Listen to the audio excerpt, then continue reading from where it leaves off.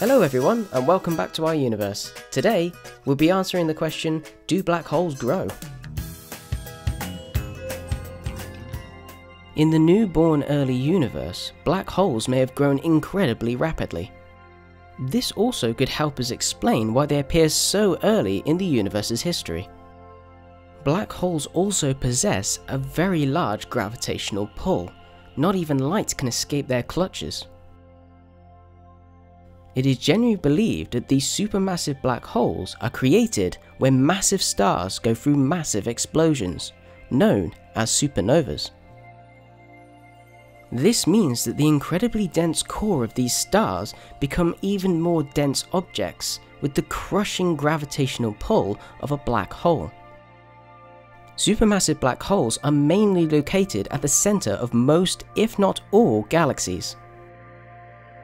These objects can be millions to billions of times larger than the mass of our Sun. These large black holes have existed since the early years of the universe, some 800 million years after the Big Bang. This has always been a bit of a mystery to astronomers. These giant black holes have grown significantly very large in such a small amount of time. Looking at the universe today, we can see that black holes have accretion disks, and this can limit the speed of growth. Accretion disks are disks around the black hole full of gas and dust. These disks can be due to just general waste around the galaxy, or it could be stars that are ripped apart that travel too close to the black hole.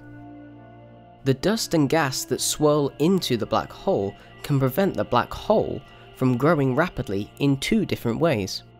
First, as matter in the accretion disk gets closer to the black hole, traffic jams occur that slow down the infalling material. And secondly, as the matter collides within these jams, it heats up through friction. This in turn generates radiation that drives the gas and dust away from the black hole.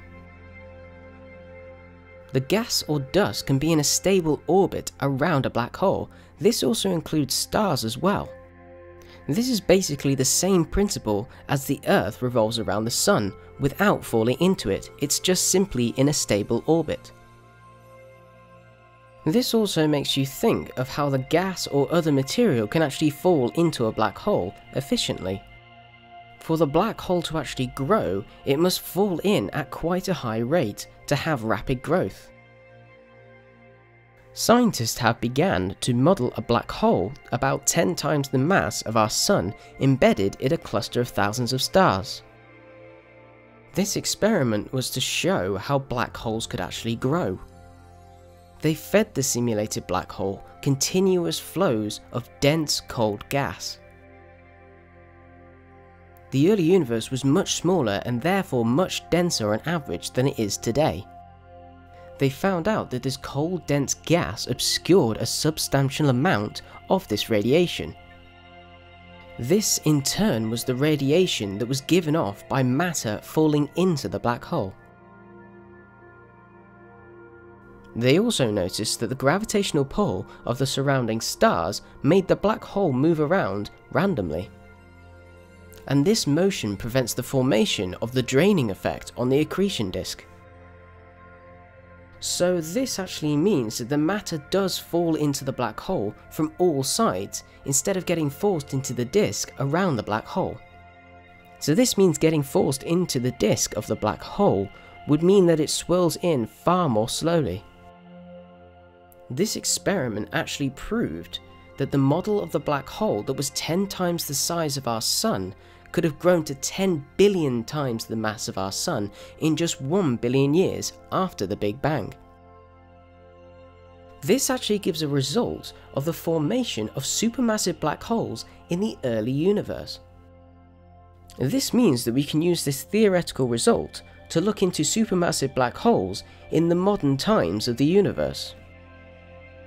But this theory does state that the early universe is perfect for these supermassive black holes. This is because the gas formations may have only existed in a short time in the early universe. The early universe was also very dense and had very big star formation clusters. But to be honest, in the universe that we live in, past, present or future, you can never really predict what objects are still there and still work. So I hope you enjoyed the video on how black holes grow, and as always, if you've enjoyed the video, click the like button, and if you really enjoyed it, click the subscribe button. Thank you for watching.